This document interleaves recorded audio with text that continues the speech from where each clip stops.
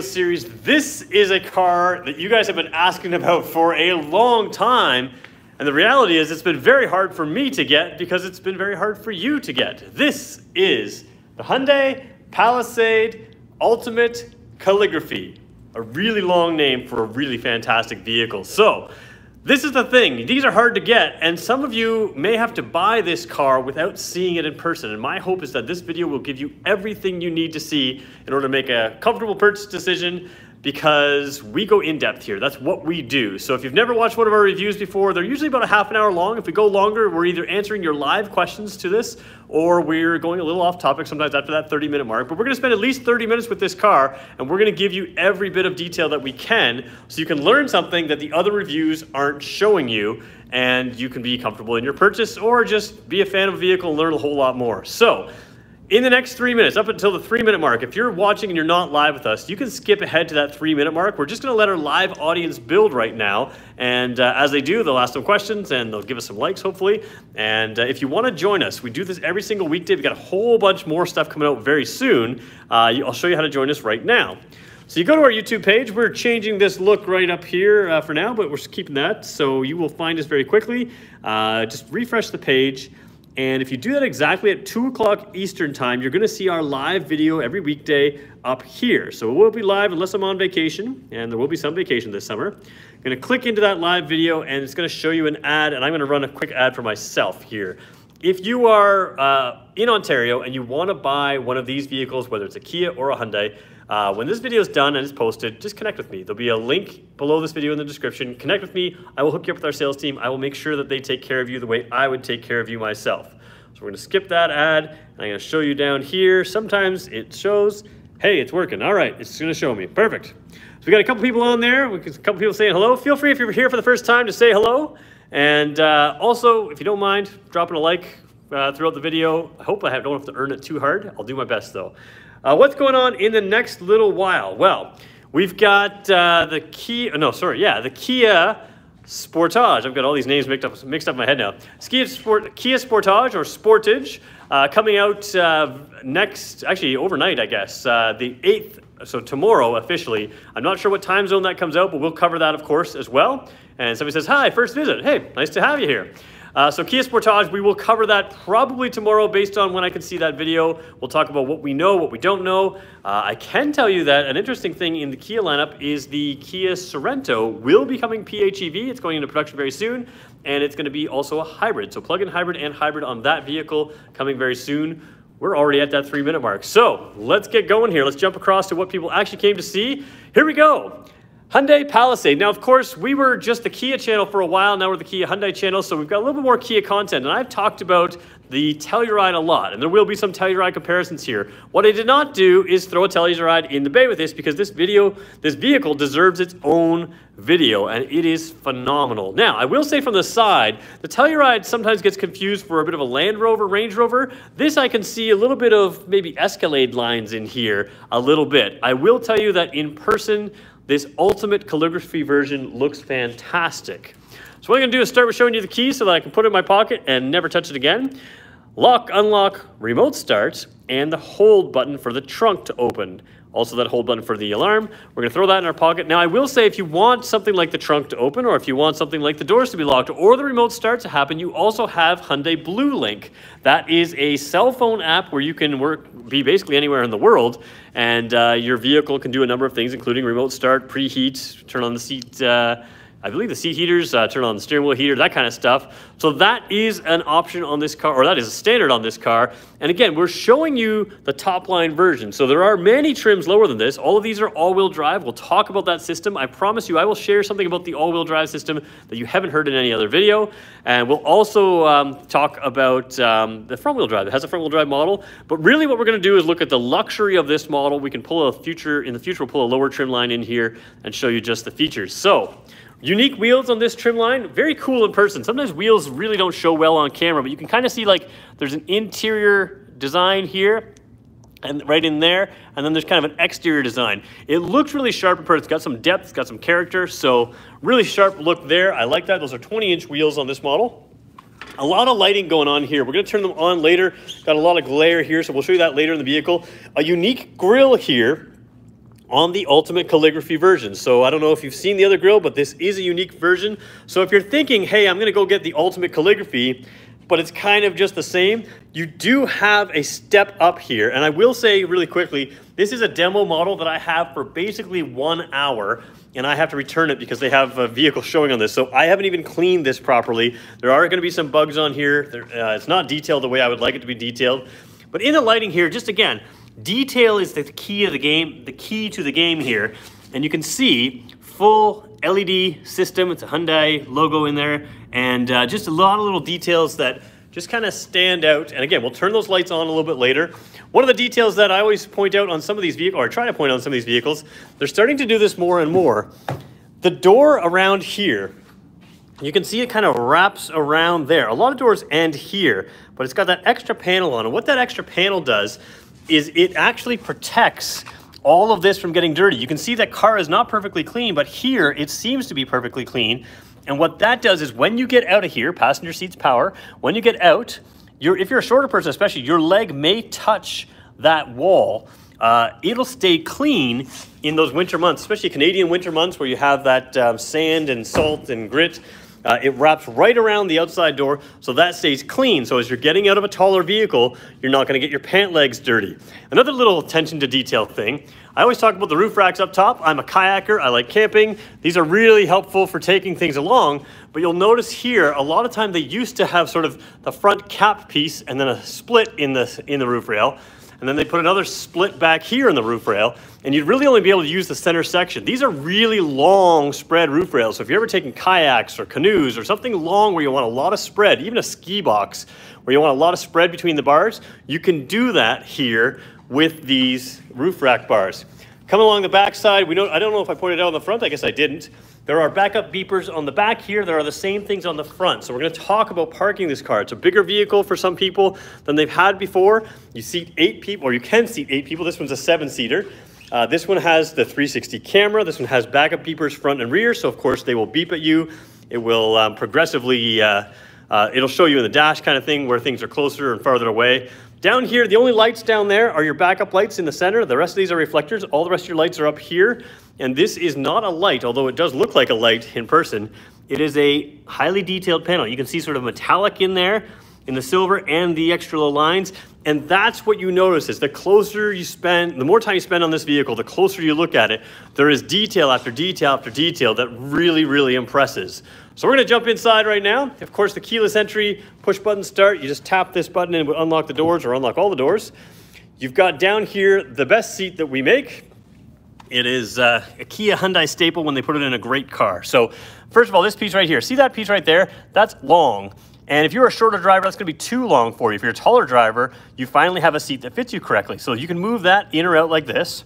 Of course, a normal power seat and a power lumbar that goes up, down, or in and out. Now, what I noticed is it's a fairly slow move up and down. Comes in and out quite a long ways, much more than many other vehicles. But that movement slowly up and down means you can place the lumbar precisely where you want it. And sometimes on a long trip, you may be able to move a little bit. You can adjust it just a hair up or down. And of course, they are memory seats here as well, which you can see right there, memory seats. The big thing in this interior is, this isn't gonna show on video, but it's definitely a bit of a wow factor here. You get a lot of texture, a lot of just different style seats, different things. Even the airbag label is a leather tab. These are Napa leather seats, and it's just everything you feel and touch. It feels nice, it looks nice, it's got some character, it's got some texture, and it's really high-end feeling. Kind of futuristic maybe, compared to something like the Telluride. Telluride makes do with a lot of wood in here. Here you've got more leather, more metallic looking things, and in some cases probably metallic, actually metal.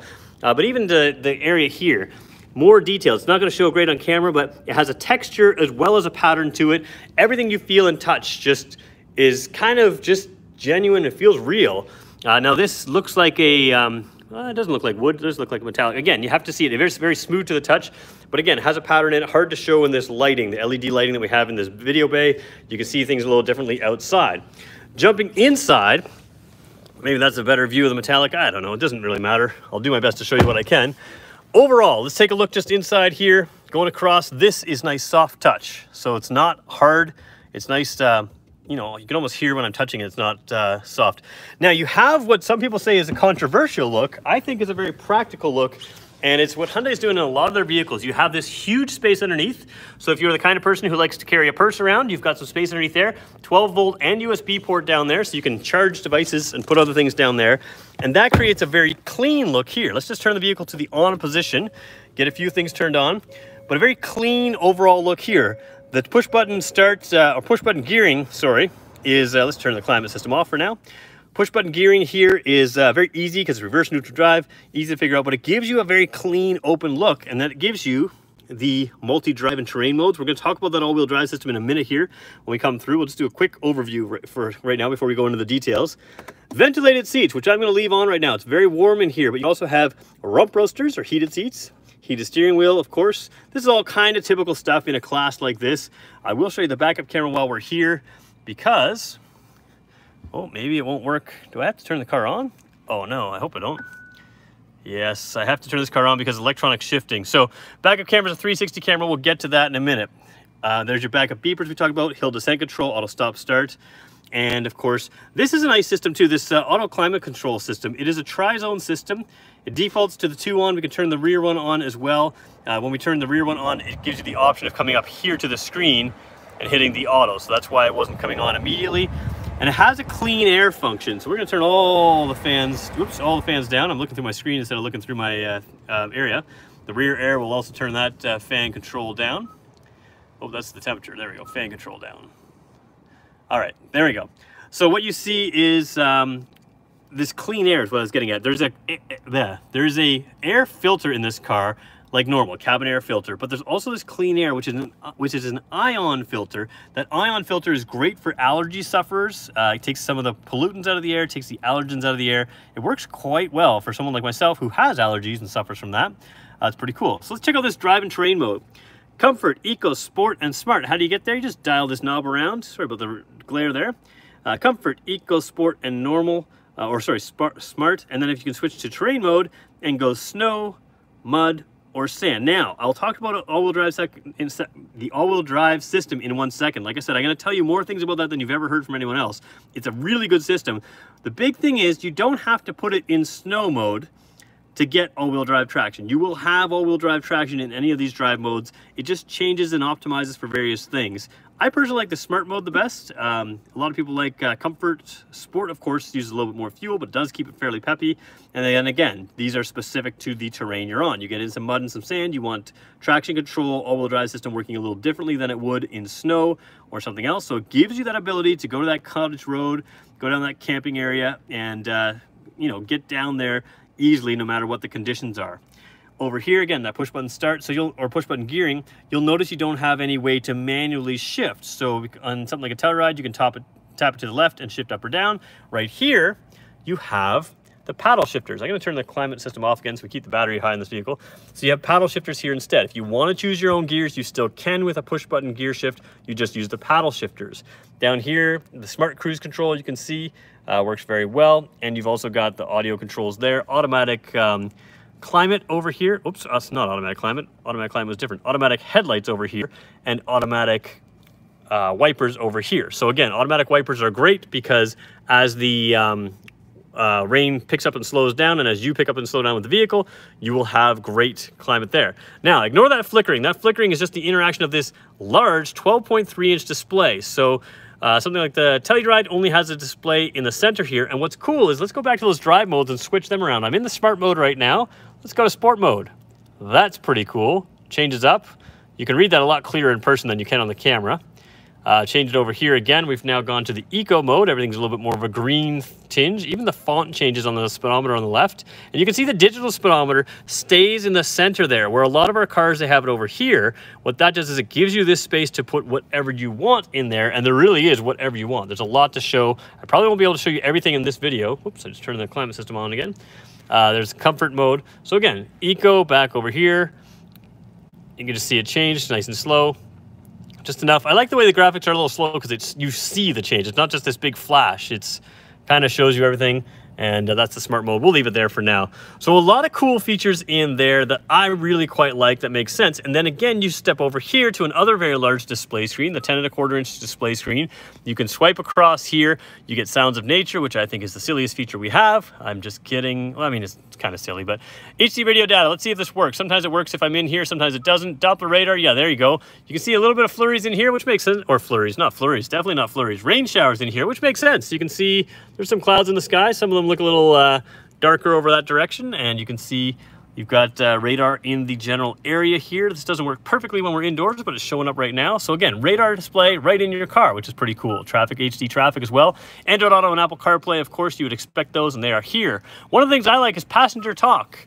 Passenger talk right now, I don't know if you can hear the difference, but the front microphone will pick up the driver's voice and play it through the rear speakers. What that means is the microphone's located right up here, are playing through the rear speakers. So when I'm facing forward and wanting to talk to my rear passengers who are either sleeping, got their AirPods in, or they're just not paying attention to me, I don't have to raise my voice any more than I normally do to do a video to speak with them clearly. And of course, they're facing us so they can speak to us clearly.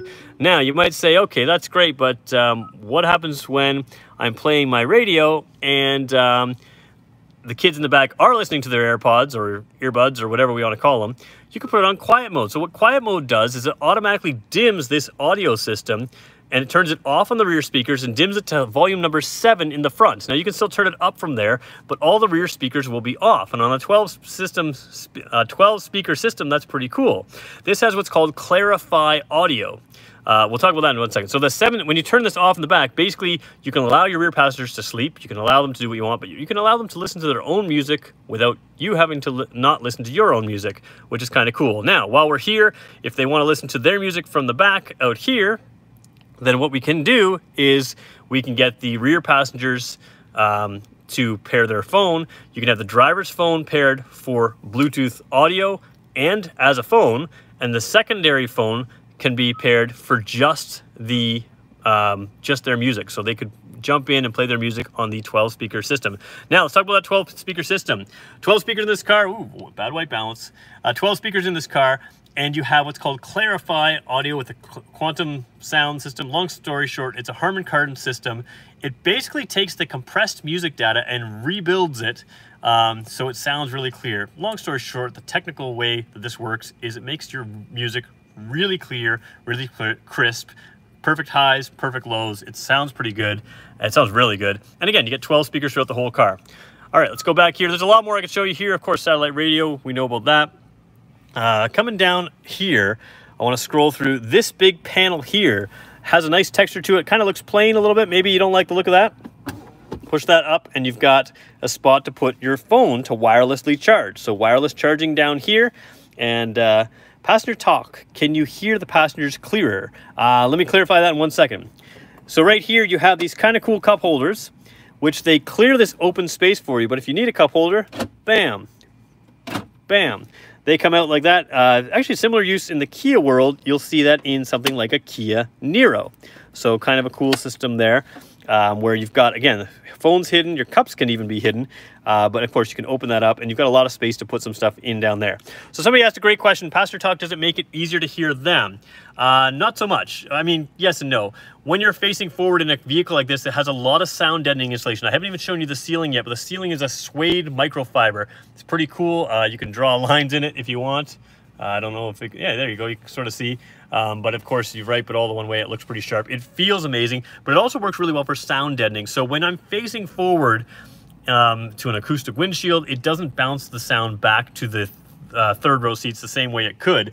So what you end up with is it's very hard for them to hear you on a busy drive. So I'm trying to get the white balance here. There we go.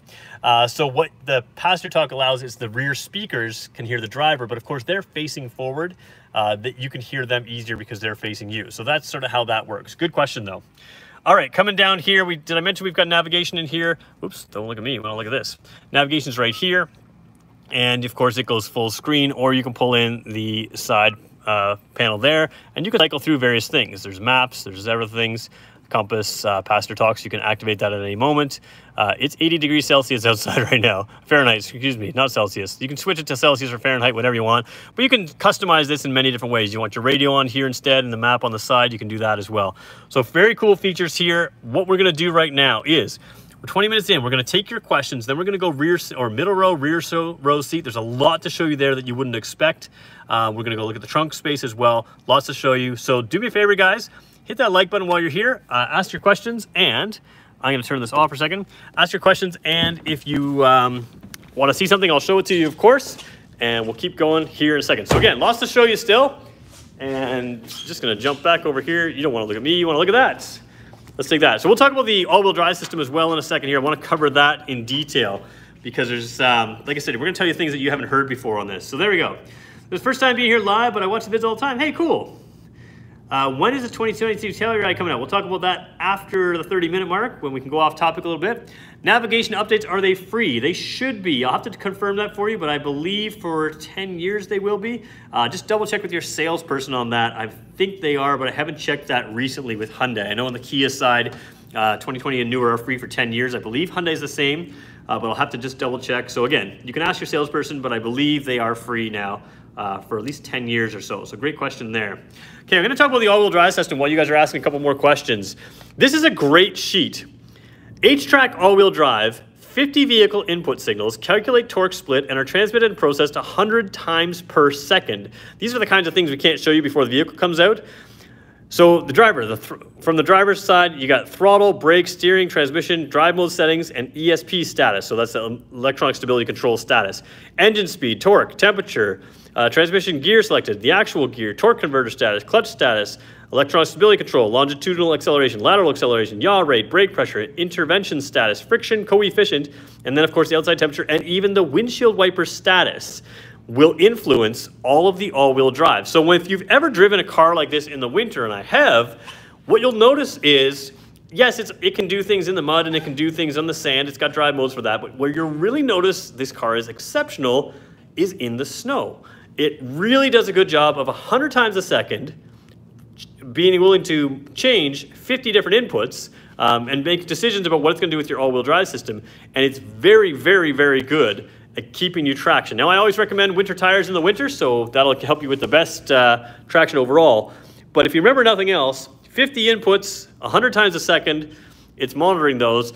And this car is incredible in the snow. It works really, really well. Are we back? Are we back? Did we ever go? I think we're good, right? Somebody let me know if we're still here. I took a phone call by accident there. Oh, I didn't take one, I came through. Somebody let me know if we're still alive. Anybody? If you don't want this vehicle trim to have sunroof, do you have to make a special request? It will always have sunroof. All right, we're still good. Okay, we'll keep going here. Okay, it will always have a sunroof on this trim, so you have to have a sunroof with it, which we'll show you here. Okay, let's hop in the back here. First things first, the rear seats in this model are captain's chairs. You can get a bench across, but not in this trim level. What you end up with is the same sort of patterning in the seats right there, and you have the same perforation in the seat. Now, these perforations in the rear seat are usually decoration. They're decorative, but in this car, they're not. They are, whoops, come on, camera. 3 levels of ventilated seats, 3 levels of heated seats, and you've got an automatic temperature control for the rear passengers. So if you've got kids back here who are touching around and playing with stuff, they will not, you can lock them out of these, or you can let them touch that. So if you want them to use the heated seats, heated steering wheel, that's what's one, or heated seats and ventilated seats, they can touch that. But the climate controls here, you can control that from the front, or you can let the rear seat passengers control them here. Regular 110 volt there, 115, 12 volt right here, USB ports in the back of the seats right here, and then you've got these smart designs. So again, these are Napa leather seats. Plastic seats are easy to wipe up if you got kids, and those are easy to wipe clean. Then you've got the pocket here and a little cell phone pocket here. Now remember, that cell phone can be paired over here, or it can be charged over here, and you can pair that with the audio system from back here, and you can make the decision if you want to play your music or not play your music. Also, if you've got your earbuds and everything else. Seats back here, they're really comfortable. You'll notice the sunroof above me. This one doesn't open, but it's well positioned to be right above my head. Headroom is enormous. I can recline and get overly comfortable. like really comfortable, laid out here. Soft touch headrests here, like everything's just soft touch and really nice. And of course these seats also move forward and back, so I can create a lot of space. I'm putting it all the way back right now, and I want you to remember that because I will jump in the third row in a minute or so, and we'll show you how much space you have even with the seat all the way back. A couple other things I really like over here. Whoops, let's flip the camera back to something more presentable than myself. You've got these in the door, these window shades, which are easy to click up. The camera kind of compensates for the light in there, but it really just tints those windows or makes them a little darker again. Gives you a little extra, oops, I'm more right-handed, there we go. Easy to put up and down, they go right into the door, kind of a cool feature there. So what you have on the door here is 2 different size cup holders and a window switch, and again, the rest of the controls for the rear seat passengers are all in the center. So kind of a nice system there. And I should point out as well, the seats are appropriately high off the ground, which means you have that nice level seating surface there that you can put your leg on and be comfortable with. So the other thing is, we mentioned the ceiling before, you've got the vents up here, you've got the LED lights, which are really white LED. It's really nice to have the bright white LEDs there, really class up the interior, but this darker kind of tone makes it feel more luxurious. Now, I'm gonna go to the passenger side, jump in from that side before we jump into the rear seats, or show you the trunk. I wanna show you the third row seats in this vehicle because they're really smart in just a couple little features that you wouldn't think of. First of all, it is a 3-person back seat, not a 2-person back seat, so it's very minivan-like in that sense. You have buttons to move the seats forward, so when I come over here, I'm gonna tap that button. If the passenger seat was a little more forward, it would move a little more forward, but I'm gonna climb back in, I'm gonna grab a little handle. First of all, there's a step here, which you don't actually see. 1, 2, so I can step there, step there. Now I'm gonna step up here because I'm a fairly tall person, but your kids could easily use the lower step. And then the other thing there is back here, if I flip my camera all the way back to where I came from, there's a little handle right here, which when I'm coming in is a really good place to grab when you're coming in to pull you up and in. And when I'm leaving, this has a little indent down here, which allows me to pull against this to get up and in. Back here, you can see USB ports back here for me as well. Cup holders back here, and it's probably easier to show the other way around. Now, remember this seat that we sat in. Hold on, let's go over here. Come on, camera. The seat that we sat in over here, we moved it all the way back. So again, I could move that forward. I had like, you know, inches and inches of legroom. But if I sit back here, you're gonna notice it's gonna be tight for me, but I will fit as a 6-footer. Headroom, I have some, not a ton, but these seats can recline a little bit more than they are right now. It's fairly upright. So I've made it as small as it can be back here. Oops, I should flip that back around here. Come on, camera. There we go. All right, there we go. So you can see here, there is a bump up, and you need to have that bump up here. Now, if I was to choose, I would want this seat just back a little bit further than it is, which it can recline, but I'm gonna show you cargo space in a minute. But I fit here fine, and I'm pretty comfortable, except for my legs. My legs are a little bit tight. And this is where I definitely recommend having that captain's chair as opposed to the bench, because my knee can stretch out a little past. If I had to do this, it wouldn't be very comfortable for everybody. Now, this seat can move way forward, but having the captain's chairs, one leg up and sort of spread out to the wide, so not straight forward, but out to the side here towards the driver's side, and one leg. I couldn't hear what you said. Siri's talking to me. One leg goes down the aisle, and I've got tons of room to stretch out, which makes the third row comfortable for 2 adults for shorter trips, or 3 kids for even longer trips. All right, gonna jump out of here for a second. Coming out, you can see it's fairly easy to get out. That was my shoe, not the car braking. My shoe made a weird noise there. All right, let me just jump into the trunk space. Now, the trunk's kind of cool because you can approach the trunk with the smart trunk activated. Just stand behind the vehicle with the automatic up-down, the automatic tailgate. You can just stand there with the proximity key in place. It'll blink 3 times in 5 seconds and beep, and it'll open up. Now, I don't have that set up right now, so the other way to open it is to do it the old-fashioned way and press the button underneath the Palisade logo, or hold this button right here. Now, a lot of people ask me a very valid question. Can you set this at different heights? Maybe you've got a fairly low garage. You absolutely can set it at lower heights. It's very easy to do. We can show you that in a different video. Now, back here, we usually do a teddy bear test for luggage. I will tell you right now, Teddy Bear is not going to fit fantastic in here, but he's going to have more room than you think. The pictures that they show us is 2 golf bags on top of each other behind the third row seats, and that works quite well. You've also got the ability to fold down any type of seat you want. Third row seats right here, second row seats right there. So we're going to go left, that goes powered back, or we're going to go right. Oops, let me just show you this. Show you what I'm doing here. Right side holding that button, powering it back, pretty cool. Now we're gonna fold them forward. Again, powered seat, flops. Remember, that seat is all the way back. It still clears no problem. So again, no worries about that. And then the same thing over here, the powered seat here. That's a nice feature. The Telluride does not offer powered seats in the back. So when you're comparing between those 2 vehicles that are nearly identical, although made in a different country, this is a nice feature. So once that's folded down, you can see that this rear seat space is big, and also you can see that ambient lighting on in there. This is a big area for rear seat or rear cargo area. So if you only need to take 4 people, you've now got a massive area. And what do we use to compare trunk space on these videos? We use, my friend, the Teddy Bear. Teddy Bear is large, but this trunk is way larger. So the idea with the Palisade is basically Teddy Bear is just absorbed in there. He is a very large Teddy Bear, and he's got tons of space. If you can't fit what you're taking behind the middle row seats in this car, then you're probably taking too much stuff. I say that because my wife is a minimalist and likes the minimum of everything. So, big trunk space there. All right, we're gonna turn lights on in a minute, but before we do that, we're gonna take your questions. So, last thing we're gonna show you is lighting. We've already been on for half an hour. We'll try to keep it somewhat honoring of your time here. Let's just see if you've got any questions that I should answer. Meanwhile, if you want to know what we're doing before we go live on YouTube, feel free to follow me on Instagram. I'm not someone who heavily promotes my Instagram account, but it is a way to follow what we're doing before we actually go live. So there we go. All right, leave it on there for a second. I'm going to see some questions here. Okay, I love to use my panoramic roof. This one's not panoramic, but yes, it is a nice big dual panel roof. How are we holding with inventory? Dealer groups hurting for cars? Yeah, inventory is always tight, but you know what? You do what you can, and you know, it is what it is. Okay. Okay.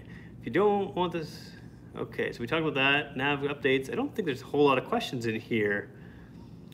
Some people don't like sunroofs, and that's okay. Can we see the engine bay? We maybe, yeah. We're going to try to honor the time thing. So there's a lot of pictures of the engine bay actually online, so I may not go there just because I am going to show lighting and take a few more questions. So we'll show lighting first. But yeah, the reason I don't show lighting is because it's usually pretty easy to find that online.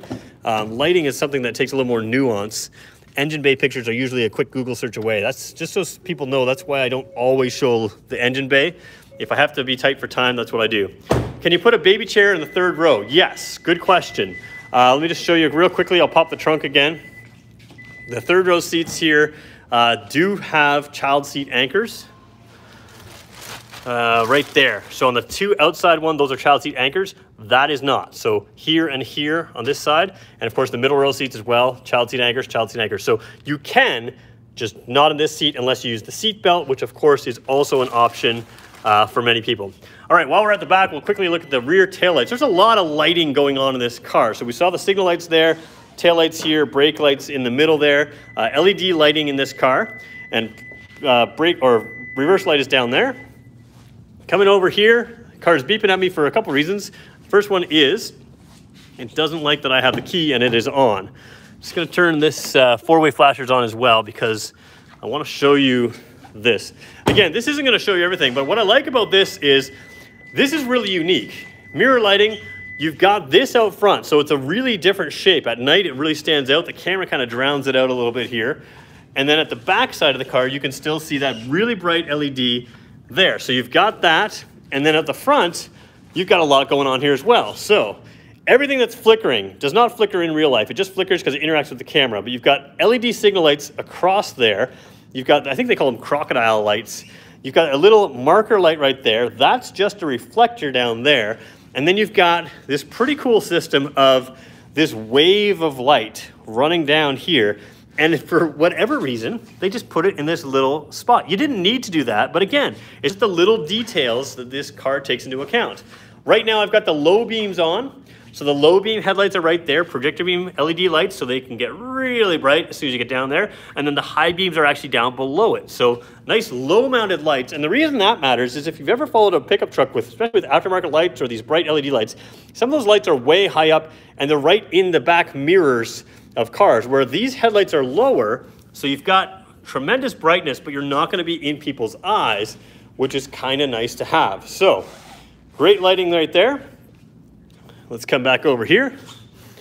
And again, we didn't show you the backup camera on this. It is a 360 camera, which works forward and in reverse. You have that 360 camera, which is pretty good there. And we've gone 35 minutes, so we've kind of gone over time here. Let's just double check your questions here. Somebody said because of the law, I'm not sure what that is.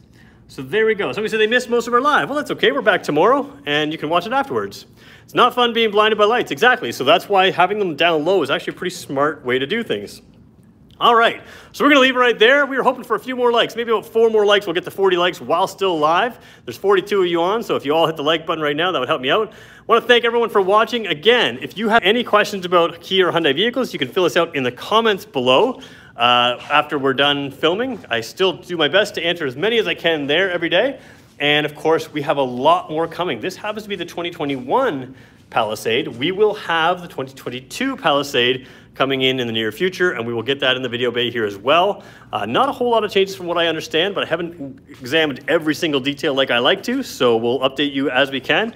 This is a really, really good vehicle, worth a test drive. And since we're doing Kia and Hyundai, test drive both. Test drive the Telluride as well. Somebody says, would I rather this or the Telluride? And it really depends. I am neutral on both. They both have their pros and cons. Hey, there's Gabby. She can sell this car to you. There you go.